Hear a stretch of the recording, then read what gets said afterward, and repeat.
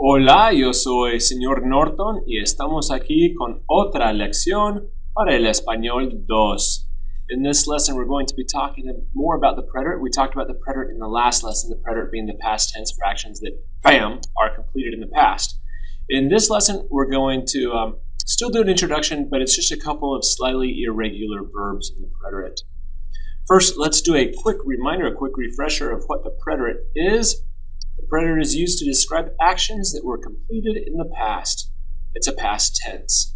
So once again, when we talk about preterito, we're talking about a past tense for actions that have a specific beginning, specific end in the past. Not things that used to be, not things that were going on, but bam, happened in the past. Okay, it's similar to conjugating present tense verbs, where you take your infinitive, you drop your AR, ER, or IR ending, then you add a new ending. For example, hablar is an AR verb, and by the way, there's no stem changing in the preterite. Generally speaking, we've got some irregular verbs where the stem changes slightly, but we'll deal with those later. Okay, so let's go to AR verbs. So if we have an AR verb like hablar, we'll drop that AR, and then we'll add these endings that you see here. Yo hablé, I talked. Tú hablaste, you talked. Él habló, he talked. Ella habló, she talked. Nosotros hablamos, we talked. Vosotros hablasteis, if you're in Spain, talking to a group of friends or something, you guys talked. Or ellos hablaron, they talked, or you guys talked de ustedes.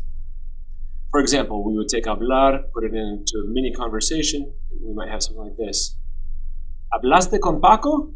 Sí, hablé con él. As in, yo hablé con él. ¿Y Paco compró la camisa? No, no compró la camisa. Now let's make sure we understand that. ¿Hablaste con Paco? Did you speak with Paco? Sí, hablé con él. Yes, I spoke with him. ¿Y Paco compró la camisa? And Paco bought the shirt? No, no compró la camisa. No, he did not buy the shirt. Okay, one last time, now that you understand it, let's go through it one more time quickly. ¿Hablaste con Paco? Sí, hablé con él. ¿Y Paco compró la camisa? No, no compró la camisa. Okay, there's a quick sample of AR verbs. Now let's check ERs and IRs. ERs and IRs have the same endings. They share the same endings. Y, iste, yo, imos, yeron. Once again, y, iste, yo, imos, yeron. Again, y, iste, yo, imos, yeron. Don't forget the accents in the yo, el, ella, usted form. Same thing over here on AR verbs. Don't forget the accents on the yo and the el, ella, usted form. Okay, back to ERs and IRs. For example, a verb like comer, that means to eat. Who ate my empanada? Oh, I'm sorry, let me do it first in Spanish. ¿Quién comió mi empanada? Yo no comí tu empanada. Entonces, ¿quién la comió? Paco comió tu empanada. Él compró una camisa y comió tu empanada anoche. So who ate my empanada? Empanada, by the way, you should check it out, search for it. Argentine empanadas, fantastic, son fantásticos. Perdón, fantásticas. ¿Quién comió mi empanada? Yo no comí tu empanada. Entonces, I'm sorry, I did not eat. It's the yo form. Yo no comí tu empanada. Entonces, ¿quién la comió? So, or therefore, who ate it? That la is an indirect object pronoun. We'll talk about that soon enough.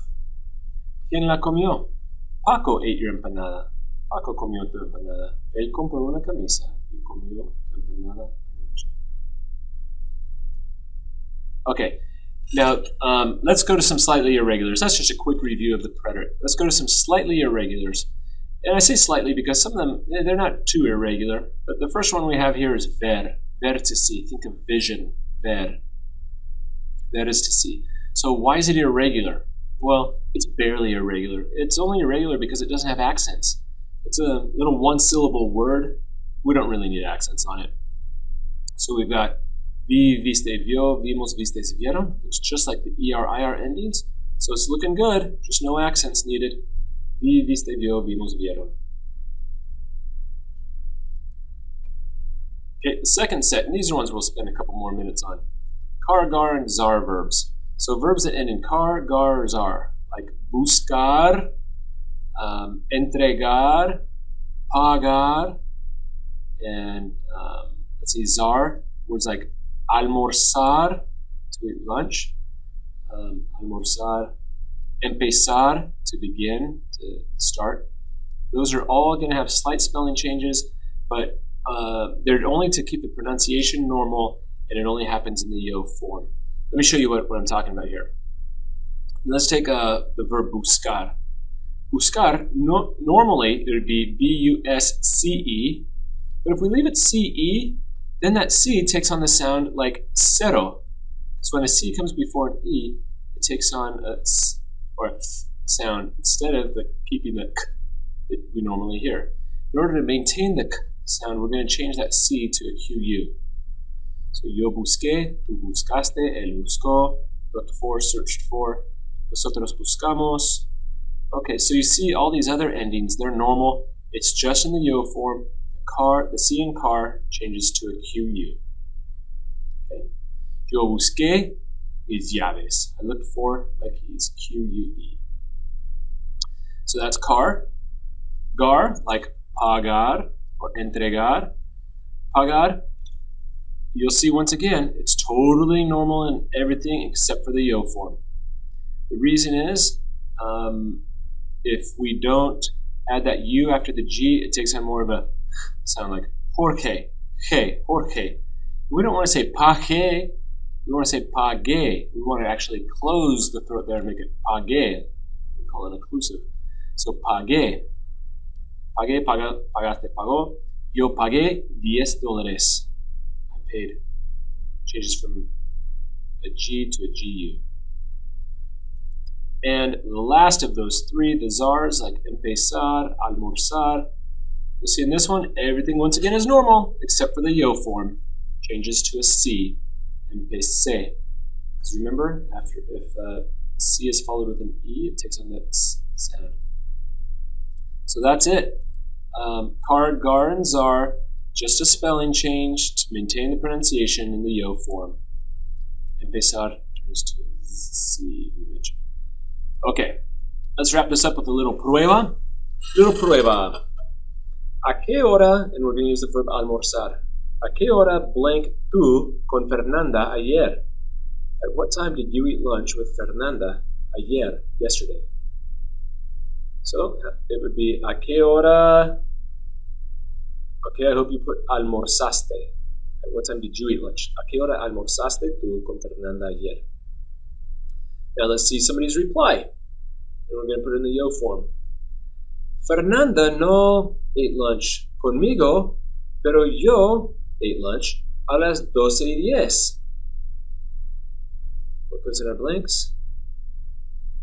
Fernanda no almorzó conmigo, pero yo almorcé, changes to a C, a las 12:10. Let's try another. This time we're going to use pagar. Tú compraste mucha ropa. ¿Cómo? How did you pay? ¿Cómo? ¿Con tarjeta de crédito? Okay. Where did we put the blank? How did you pay? ¿Cómo pagaste? The response. Claro que no. Of course not. Claro que no. Yo paid con dinero en efectivo. What goes in the blank? Did you get the spelling change? Yo pagué, G-U-E, con dinero en efectivo. Okay, and that's it. So you guys, that's just a quick review of the spell change, irregular preterites, car, gar, zar, verbs, and ver without the accents. That's it. That's this whole lesson. Now, if you're one of my students, you've got an assignment to do. I want you to write 3 sentences with car, gar, and zar verbs. You can use the verbs from this lesson, or if you can think of another one, welcome to use them. Car, gar, and zar, or ver. So you'll use 3 of any of those verbs to write sentences in the yo form and the preterite. So something in the yo form, past tense, with either a verb that ends in car, gar, or zar, or the verb ver. Y eso es todo. Gracias por escuchar. Nos vemos.